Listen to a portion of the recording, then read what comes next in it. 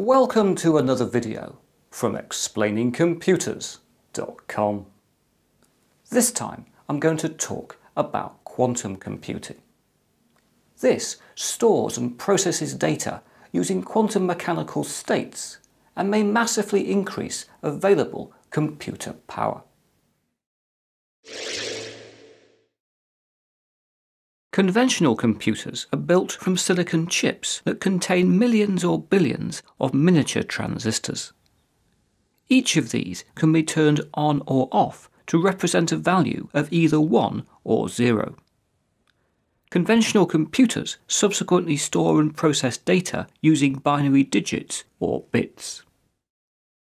In contrast, quantum computers work with quantum bits or qubits.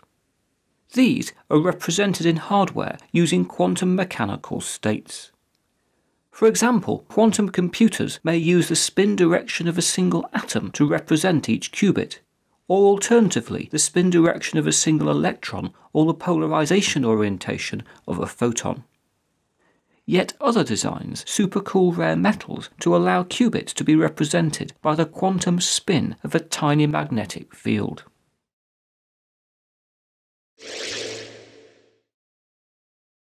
Due to the peculiar laws of quantum mechanics, individual qubits can represent a value of 1, 0, or both numbers simultaneously.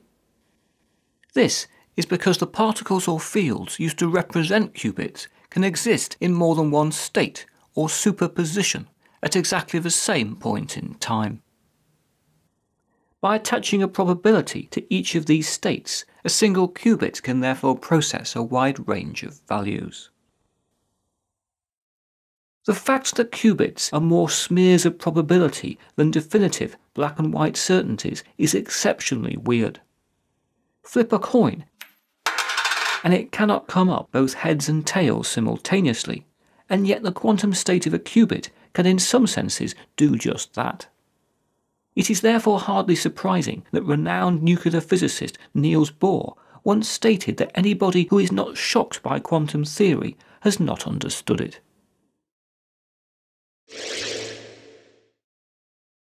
Because their qubits will be able to represent a wide range of values, quantum computers have the potential to perform massively parallel processing. They will also be programmed with quantum algorithms that will process data according to the probability of a solution being correct.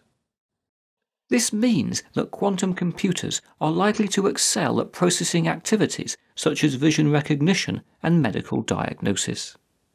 The first sentient artificial intelligences are also likely to be quantum. One of the first mainstream applications of quantum computing will be in security and data encryption. Today, all online security systems rely on prime number calculations at which quantum computers will excel. Quantum computers have indeed already been termed the hydrogen bomb of cyber warfare.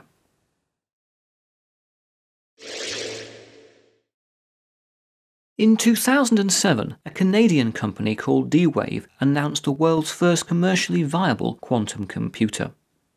This was based on a supercooled 16-qubit processor made from the rare metal niobium. While many people were somewhat skeptical of D-Wave's claims, in December 2009, Google revealed that it had been using D-Wave's hardware in image recognition experiments with a high level of success. In May 2011, D-Wave launched a 128-qubit quantum computer called the D-Wave 1.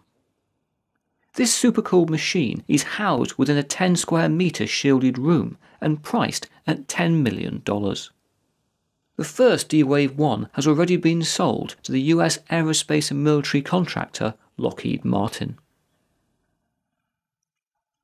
Other companies, including IBM, are also pioneering quantum computing development. In January 2011, a team from Oxford University even managed to quantumly entangle 10 billion qubits inside a highly purified silicon crystal. The early foundations are therefore already being laid for quantum computers with processing capacities well beyond human comprehension.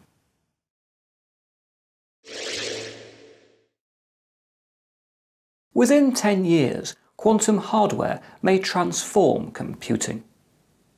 For more information, please see the quantum section of explainingcomputers.com. But now that's it for another video, and I hope to talk to you again very soon.